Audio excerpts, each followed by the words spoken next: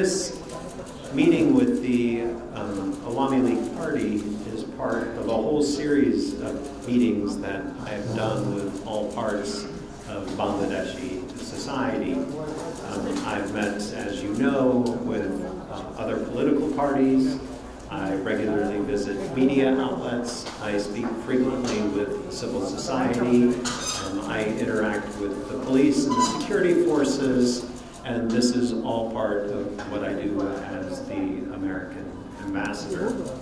In each of these meetings, I repeat the exact same messages, and these are U.S. policy, that we support a free, fair, and peaceful election with no violence on the part of anyone, that we believe that everyone has a role to play in making sure that elections are free, fair, and peaceful.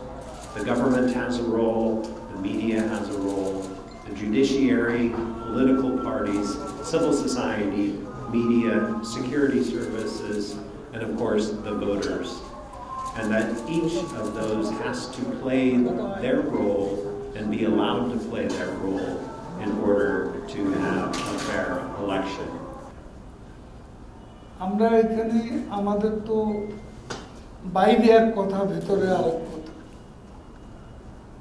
এমন কোনো মনোভাব নিয়ে আমরা এগোচ্ছি, কাজে চাপ অনুভব করবো।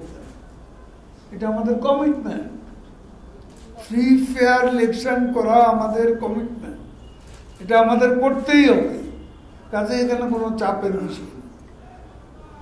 আমরা যদি বলেন চাপ, তাহলে বিবেকের চাপ, আমাদের বিবেকের চাপ আমরা অনুভব করতে পারি যে আমরা এটাই চাই, এটা আমাদের মনের কথা, এটাই হবে বাস্তব। When I'm sitting at the Awami League Party headquarters, no, we meet with all political parties. We do not play favorites. I meet with Awami Party leaders, with activists. I meet with ministers who often also happen to be part of the Awami League Party. There is no preference, that we meet with people from all sides and parts of society equally, and we do not play favorites. Thank you all.